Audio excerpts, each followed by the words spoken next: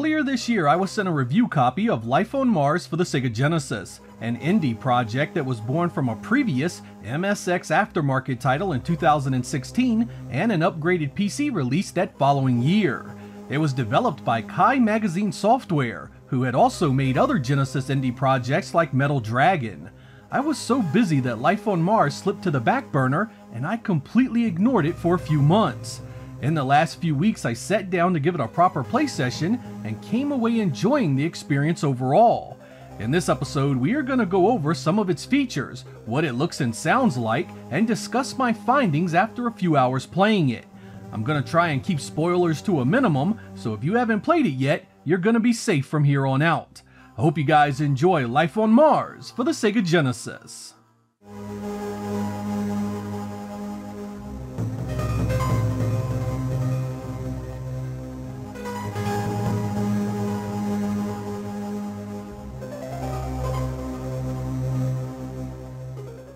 The story begins simple enough.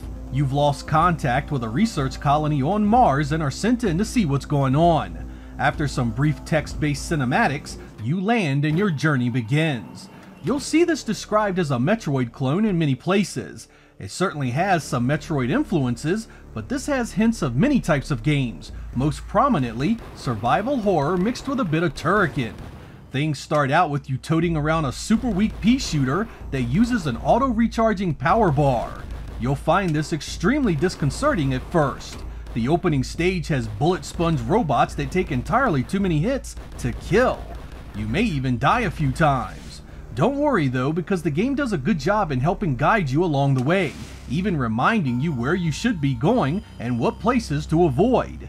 Aside from being able to jump, you can also shoot upwards horizontally and vertically so you can hit enemies all around you.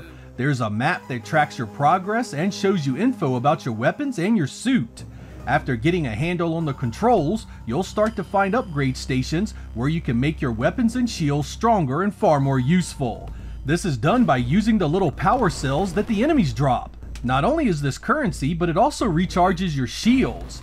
You'll also find new weapons and powers as you explore, which will then allow you to access areas you couldn't before. There are half a dozen areas to explore, find power-ups for your suit, and collect some very useful weapons. The story unfolds as you hit communication stations that also double as your save points. It's not a long game, but you will need to grind power cells in order to upgrade your weapons to defeat the rather vicious boss encounters. These guys pop out filling the screen with death and destruction. There's no complicated patterns here to follow. It's all about who hits who the quickest.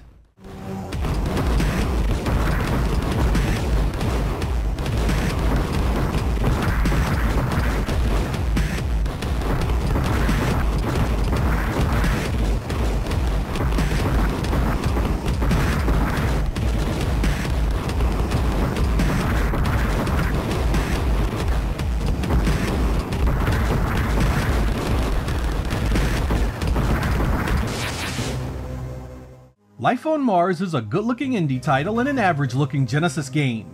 Meaning, among the usual indie expectations, I think it's animated well, and the sprites look the part. But the backgrounds are a tad washed out, and on the simple side. Everything feels like it could use a little more color, and a few more details here and there. I did appreciate the parallax in places, and a few of the weapon effects look fantastic. The environment is meant to be hopeless, even desolate, and it definitely succeeds there. Overall, I think it does the job well for the atmosphere it presents. It's not going to win any best of awards for these visuals, but it also won't be on any worst of list either.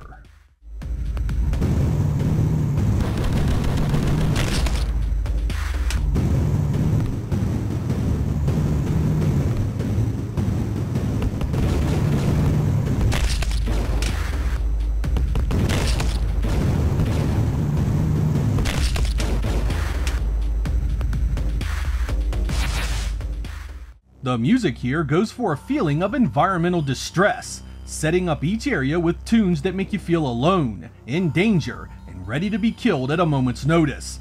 Let's listen to a few seconds of it.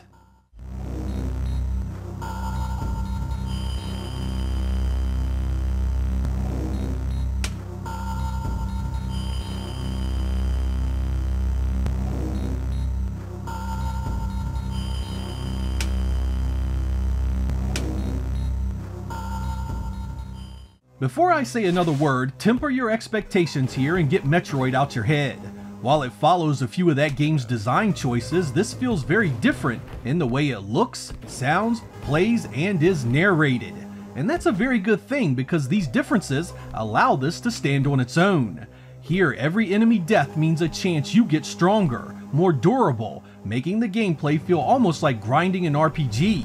When you meet a boss that is absolutely wrecking you, go kill some enemies and level up your weapons and your suit. It really does help. The story and the flow of exploring the different areas was also nice. The survival horror vibe is seriously strong, and I really enjoyed the way it tells the story. I loved it when I came face to face with the zombified colonist and the other crazy creatures you meet up with. You aren't just alone because it's a single player game, you actually feel alone thanks to the atmosphere. It does have some hangups here and there that will need patience. You start out incredibly weak and killing anything can be frustrating. Avoiding enemies can help with this, and you'll need to take your time until you level up your items and find new weapons like the grenade launcher and the flamethrower. The bosses are also damage sponges, and the combat with them amounts to little more than unloading everything you have on them before your life runs out. But I think the things it does well easily overshadows its issues. There isn't much like this on the Genesis, and anyone wanting to do some exploration while killing monsters should really appreciate that.